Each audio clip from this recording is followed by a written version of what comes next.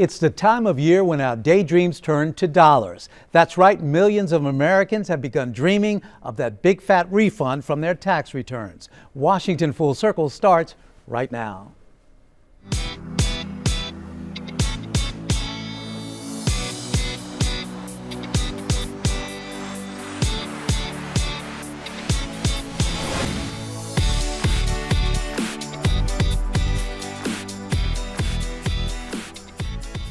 Hello and welcome to Washington Full Circle. I'm Ferman Patterson, here with Matthew Granado. Faster, bigger, easier. Those are the words most often associated with tax refunds, from individual income to property taxes. We've got some tips on how to navigate through tax season with less stress.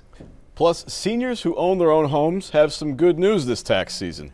How to keep more of their money in their pockets. Robert McKeon from the D.C. Office of Tax and Revenue is here to help us.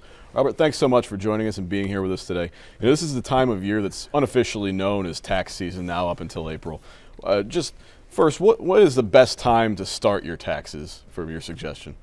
Well, for personal income taxes, I think the best time to start is as soon as you start to accumulate all your documents that you need for filing.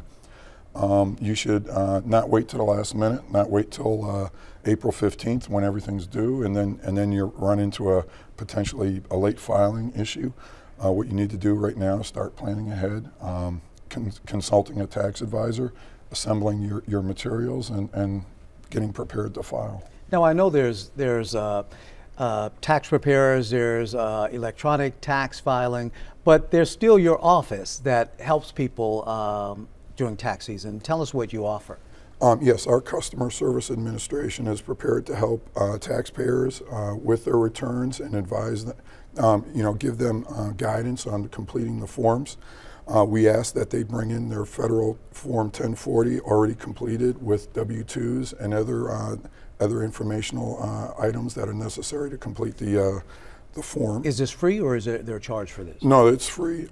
They just need to either come in to our office at 1101 4th Street Southwest, which is at the Waterfront Metro, or they can call our customer service telephone line. That's 727-4829, also known as 4TAX. So 727-4829. Okay.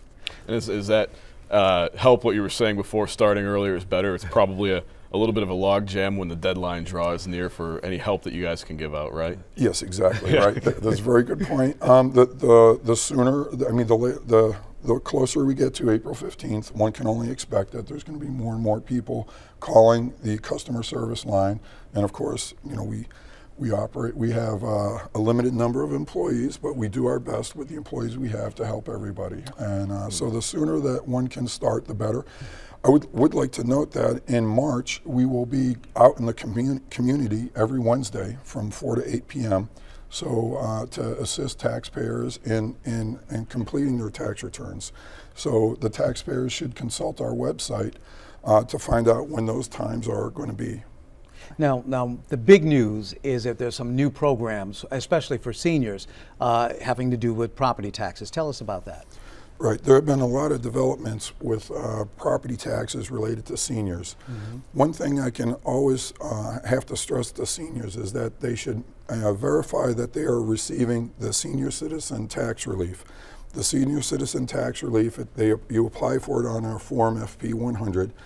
You apply for that and the homestead at the same time. It's a unified form, all on the same form. What the senior citizen tax relief does is it cuts the tax bill in half. It's one of the most generous programs probably in the union for seniors.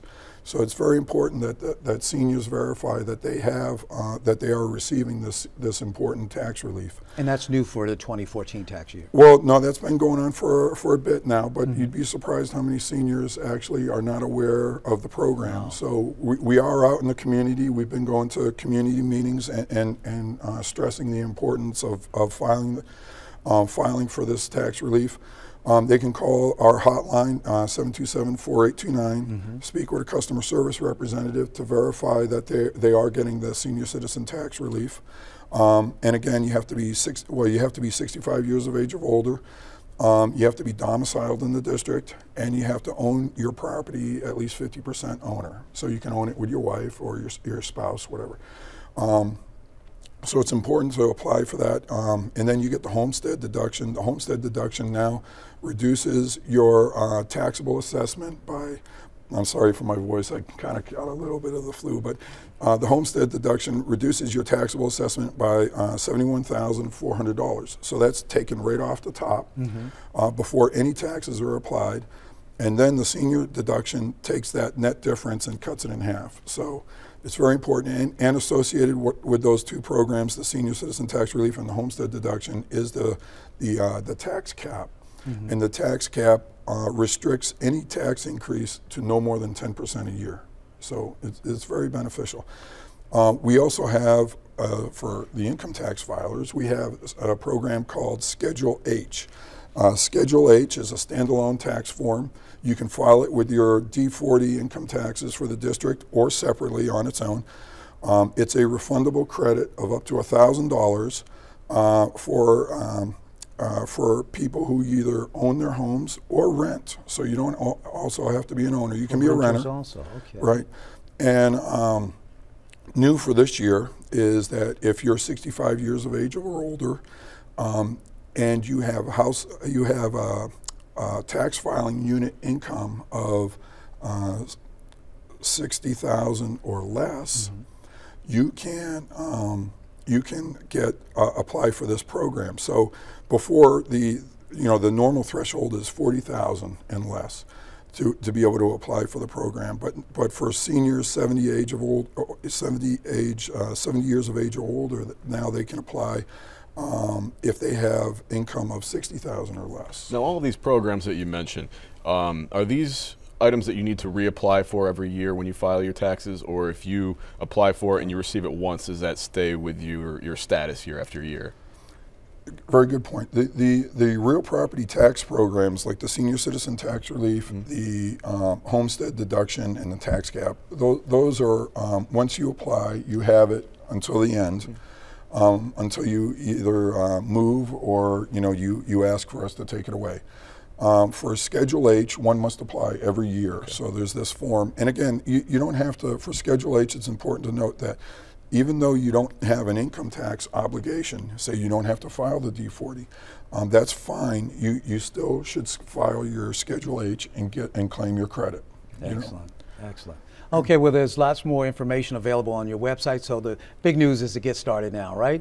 Yes, and if I could just add one more. The tax deferral, senior citizen tax deferral, that's new for this year. It's it's had it's gotten a lot of press. It's not an exemption. A lot of people are confused out there that it's an exemption. No, it's a deferral. So these taxes that you defer will come due. To be eligible to apply for the deferral, again, it's a one-time application. You can defer your real property taxes, not income, just real property. You can defer them for as long as you live in the property. You just have to have household income of less than $50,000. If you're 75 years of age or older and you've owned a property in the district for the past 25 years, you can defer at 0% interest. So it's a free loan. Wow. But if you're 65 years of age or older and have less than 50,000 household income, then you can apply, and it's a 6%. That's the interest rate is 6%. So it's a deferral. Excellent. That's great news. Thank you so much for sharing it with us today. It spills, chills, and spins as local youngsters hit the ice to learn a new way of mixing fun and fitness. Don't go away, Washington Full Circle. We'll be right back after this.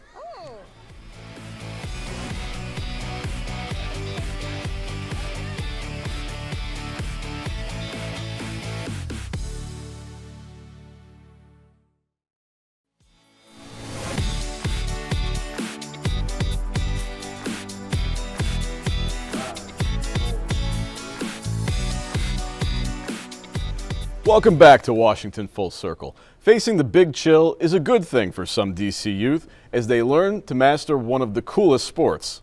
A district program called Kids on Ice is introducing urban kids to a new way of exercising while also shattering some athletic stereotypes.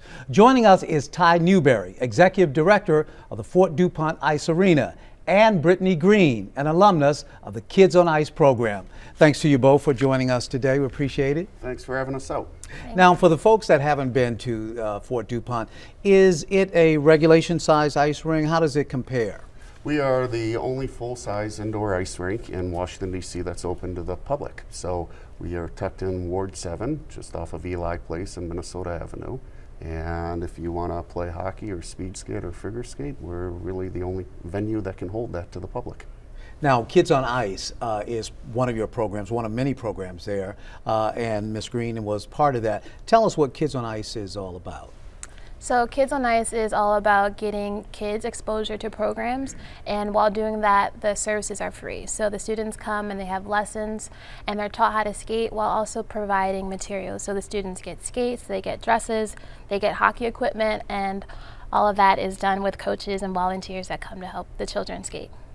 And the coaches and volunteers, they're usually alumnus of different programs that you've had there, you said? For the most part, you'll have students that have gone through the program like myself. You'll also have adults that just love to skate or that have skated in their past. So it's kind of a combination of the two, but for the most part, I would say definitely alumni of the program who just want to give back. Oh, great, yeah. Now, you've been in the news lately, Fort DuPont, in the media. I believe it's Fox and some others. What was that all about? Well, we have a lot going on right now. Very recently received a grant through U.S. Figure Skating. In addition with Prudential, they partnered up, and we were awarded a big check at the National Figure Skating Competition, nice. which was a lot of fun. And one of the things that the checks allowed us to do is take a couple of our synchronized skating teams out of the area this weekend. We'll be going up to Hershey, Pennsylvania, and competing in our first competition away from the rink. Excellent. So it's very exciting. In addition, we're also working with the city and DPR and DGS.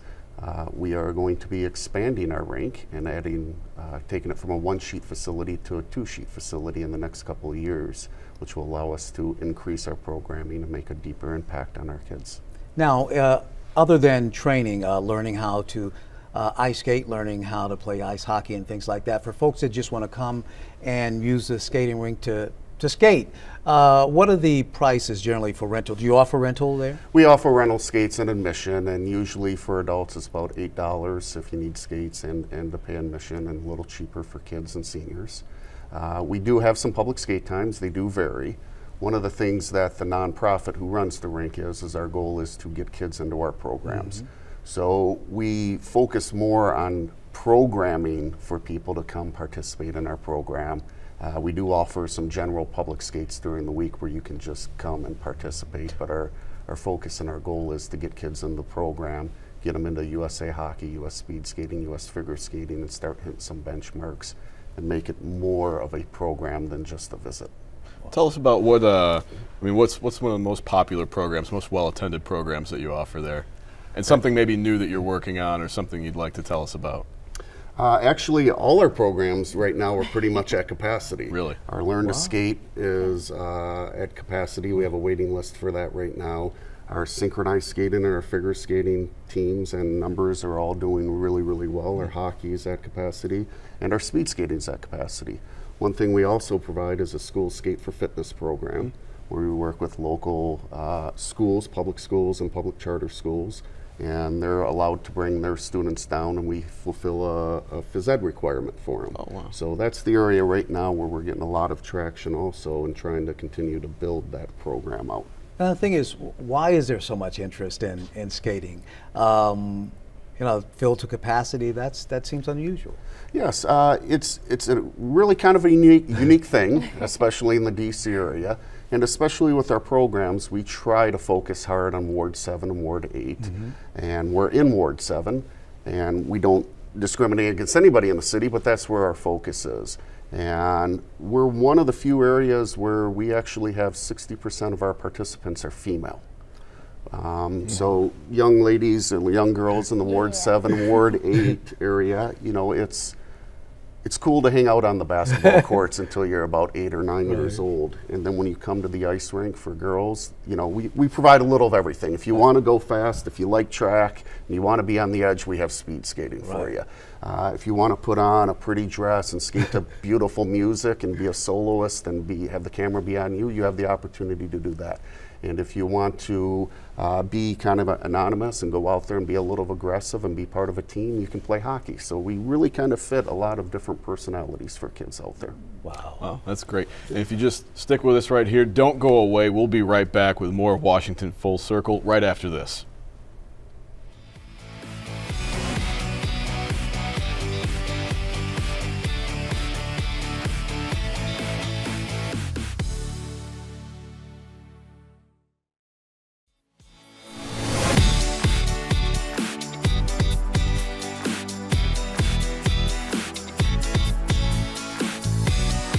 Welcome back. We're talking about kids on ice and the Fort DuPont Ice Arena.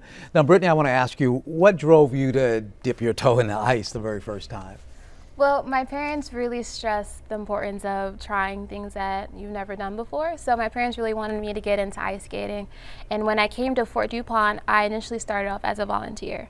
And I was just helping out with school groups that came and teaching them how to skate. And eventually I went through the program and I did the different lessons, and then from there I became an instructor to give back and help these people go through the program. So now what does the Fort DuPont provide to young girls that want to come and learn? Walk us through it. So Fort DuPont has a lot of options. You can do the synchronized skating team, which is skating with a bunch of girls. They also have figure skating. So that is individual. That's more so focused on you. And there are a lot of girls that also do the hockey team. So there's a wide variety, as well as speed skating. So we definitely have a nice variety of different winter sports that you can do at Fort DuPont. Wow. And you said you started, when you first went to Fort DuPont, volunteering. So had you been ice skating in your life prior to that? Did you know how to ice skate? Had you had any experience doing it? Or was that sort of your first experience, even ice skating? I had an experience ice skating before at a different ice rink, and then I also, while I was volunteering, I was going through the program. So I did the Kids on Ice program with them, and that's how I guess, got more skills skating. And then the first friends that I made in college actually were on the ice skating team. So I've done ice skating my whole life. Oh, wow. Okay, so if young girls come to Fort DuPont, or young men, what do they have to bring in, and what's provided there that they can get? Well, first thing they need to do is register. We get our registrations. We're starting our summer camp registration programs now, and then we'll start with our fall programming. Once they get in the course, pretty much everything is covered for them and subsidized for them one way or the other. We're a nonprofit, so we rely on a lot of donations and grants and things like that. But we will provide rental skates, and then once they get in well enough skating and comfortable skating, and want to go into one of our Kids on Ice Plus programs that we call Positive Living Using Skating, which is the hockey, speed skating, and figure skating, then we will provide them equipment that is their own, that they can keep. We work with local clubs to donate equipment things. Like what? If you're figure skating, dresses, tights, and skates. If you're playing hockey, all the equipment from head to toe, including stick. And in speed skating, once you get to a certain level, we'll provide you with the speed skates and the helmet and things that are necessary to compete. So there is no cost barrier to participate in sports that in other rinks are rather expensive. We're kind of a novelty in the industry that we provide this for free. When you were talking about hockey and learning the skills is one of the programs, is it just building the skills and learning the fundamentals, or do you ever get the chance to have scrimmages, maybe competitive opportunities for games, things like this, or is it just building fundamentals at the starting point? Recently it's been building fundamentals, but our programs are growing up, so to speak, and we're trying to get ready for the expansion of a second sheet of ice here. So as I mentioned earlier, we're taking our synchronized skating teams for the first time outside the area. We're going to Hershey for a competition this weekend. There's some smaller competitions for the basic skills kids to be able to compete. The hockey partners up with Hockey in Harlem, and every other year we do a little bit of a friendly exhibition with them. And then our speed skating, we've had some kids compete in competitions in Cleveland and Massachusetts, some at the national level. And we've had one individual, O'Connor Anderson, who's a local DC kid here, who competed at the World Special Olympic Games. So we've done a lot and been able, and then in addition, this past summer we took a few of our kids from the DC area on exchange to Israel with their hockey program. Wow. So we're getting kids out of the Ward 7, Ward 8 in Washington, D.C. area and trying to get them as much exposure to other areas and programs as we can. For these kids in Ward 7 and 8, you get to see them progress. How long does it generally take to go from wobbly knees and ankles to being able to glide on the ice? Usually within the first couple lessons. Really? Yes. The fun part is, I won't lie, being kids, there's nothing better than sliding on the ice and seeing as far as you can, how far you can go. But you mean sliding upright or sliding on your seat? Sliding on your seat, almost like sledding across the ice. You know, that's what kids like to do. So, but usually within the first couple of lessons, they're good. They're able to stand, march in place, and dip. And we follow the U.S. figure skating curriculum on that sort of progression stages. Wow. Now, is there music during the skating, the general skating, or during the lessons, or is it? During public skating, we do have music. And then during our figure skating and our synchronized skating, we do use some music for that also. Wow. Now, you also have partners in the city. Lots of people seem to be interested, from the Washington Capitals to partners in business. Yes, we're very blessed being a nonprofit. The Washington Capitals have been a great partner, as has the NHL. Just on Monday, we had Joel Ward and Brooks Orpik and Matt Latta came out and skated with our kids. So it was a great opportunity for them to be able to have some exposure and contact to some NHL players too. Terrific. I'll have to come over. Thank you both for stopping by. We appreciate it. We have skates your size. Excellent. That's it for today. Thanks to our guests for joining us, and thanks to you at home for watching. Have a great day, and we'll see you again next time.